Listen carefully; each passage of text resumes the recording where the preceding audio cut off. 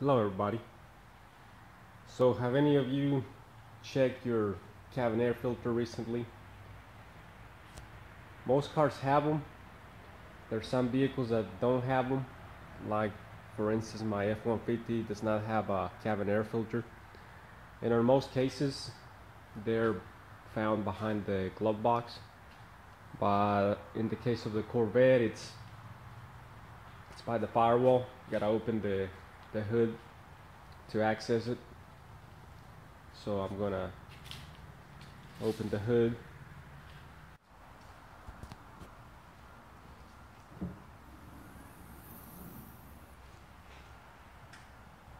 There's the vehicle information in case you ever need that. Now on the vehicles I have the C51 package. I believe those have some lines that go across here, so you might have to disconnect them to get access to the cabin air filter, but they'll be quick disconnects, kind of like this. You just push them, slide them out, push the clip, so it'll still be pretty easy.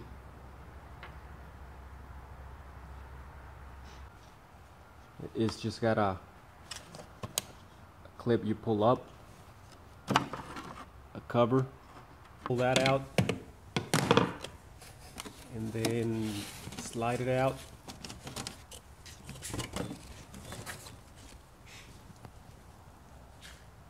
I mean, it's just got a little bit of dust, a little bit of dirt. This I can just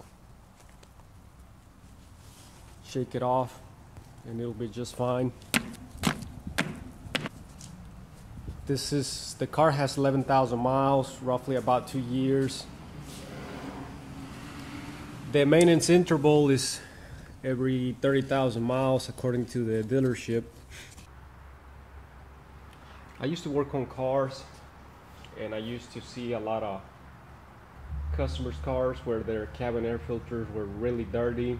They'd have mold, leaves. So this filter is mainly just for your health, so you don't breathe in all that stuff when you turn your AC. So you can see that it's really easy to get this replaced.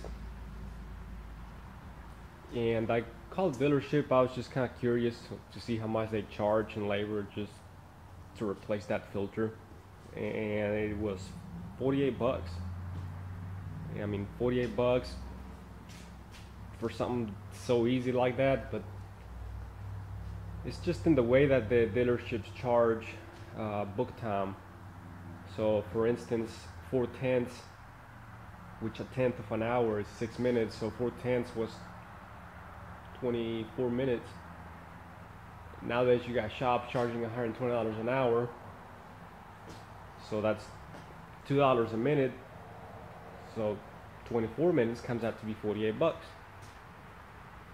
which you figure 24 minutes might sound fair, you know. By the time you go up to the counter, they write up your vehicle, a tech goes out there, pulls it in the shop, changes the filter out, parks it, and then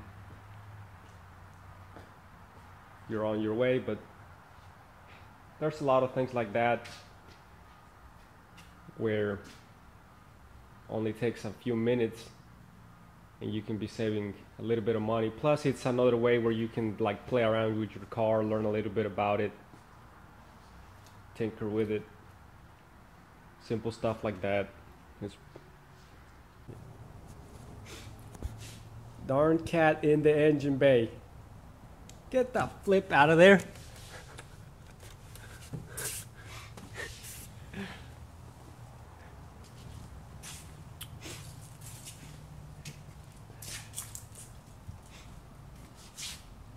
You know, sometimes I open up the garage, and then next thing I notice, darn cats running around. But I mean, it don't do any harm to it, but